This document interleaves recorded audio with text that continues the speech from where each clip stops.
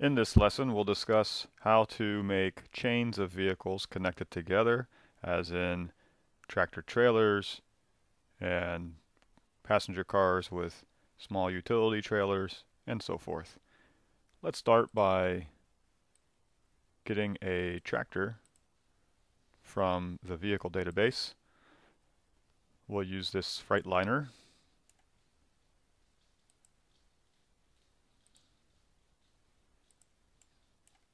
And let's start to pull some trailers from the database.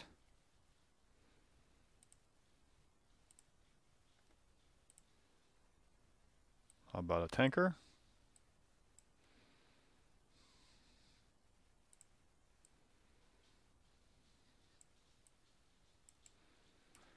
And we can really connect together a number of vehicles together in a chain. So just for fun, let's chain together 3 different trailers to this tractor. Why not?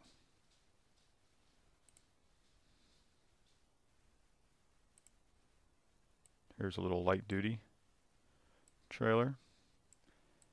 So here we have some trailers we'd like to link together.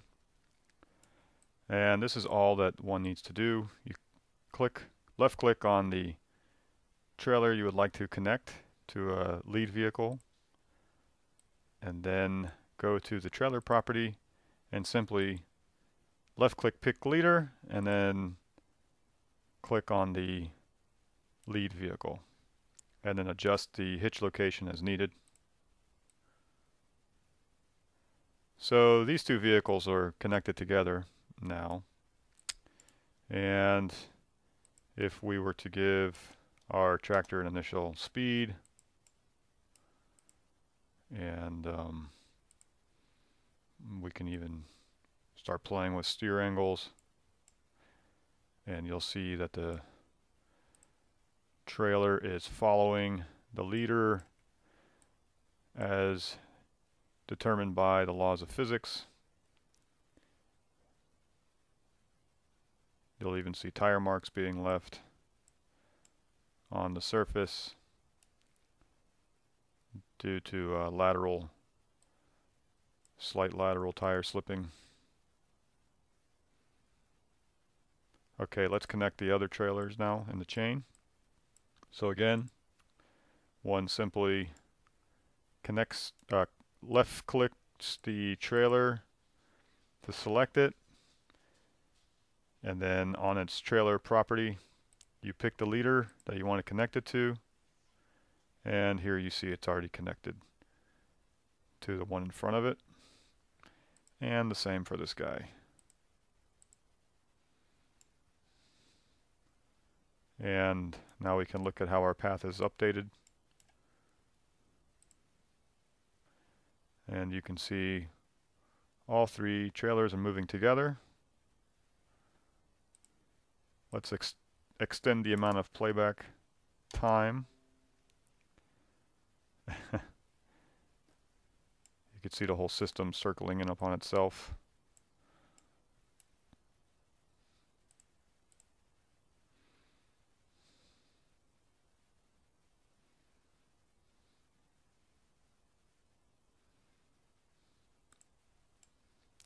And we could put some payload into those trailers.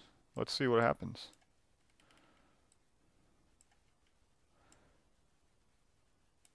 Let's draw an ellipsoid.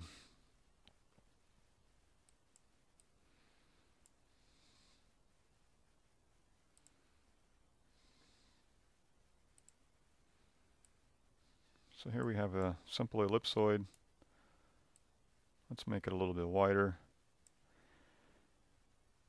And let's adjust it so that it's a bit more square, but with rounded edges.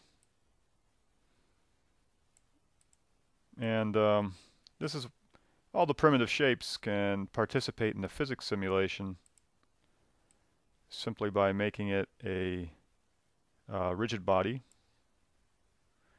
and it gets default mass properties, Let's just lower those a bit.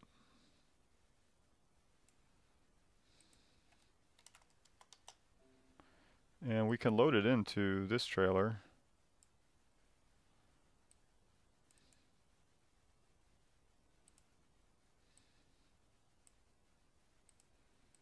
Like so. Let's change its color so it's a bit easier to see.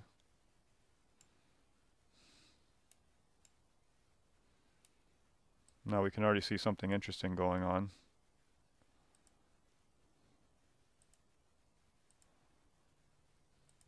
The ellipsoid starts at rest, and it's probably slightly in the air off the surface, the bottom surface of the trailer.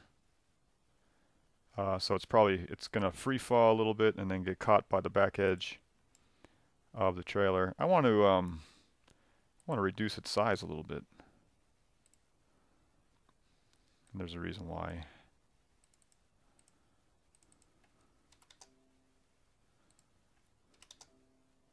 Okay.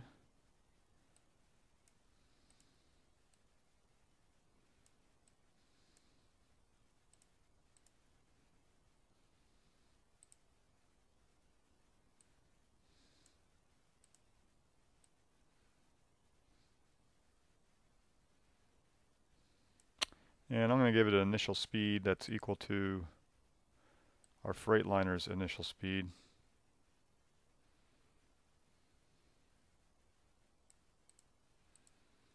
Let's say 30 miles per hour. So now it'll move along with, it has the same initial configuration as our tractor trailer system. And let's see what happens.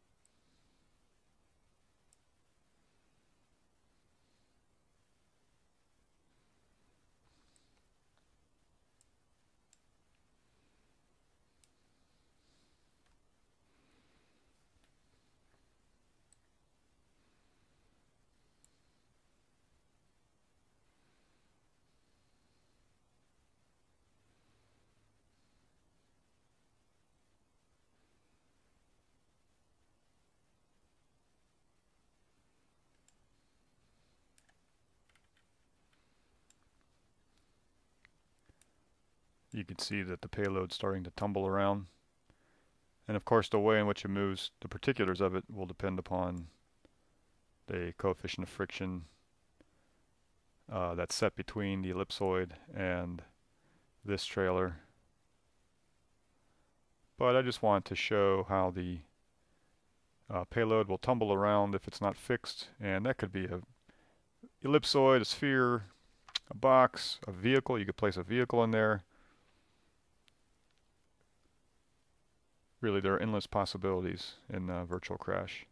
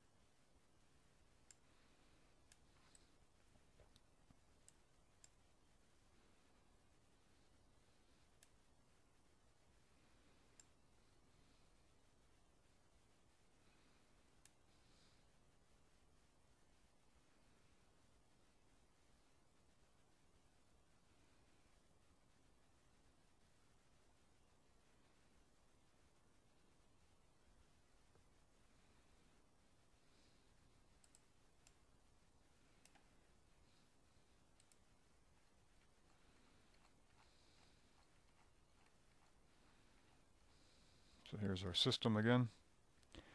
And as you would expect from Newton's first law, the red cargo continues to move forward as the tractor-trailer system turns until it's acted upon by both friction and contact with the sidewall of the trailer.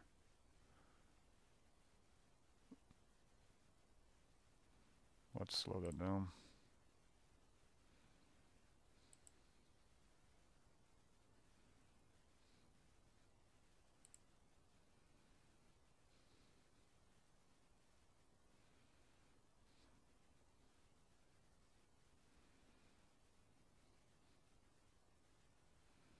There you see it.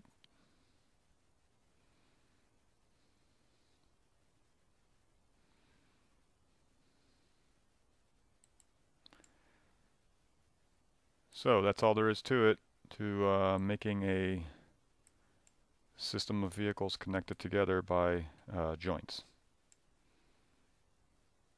And this can be used to model tractor trailers or any vehicle which is towing a trailer.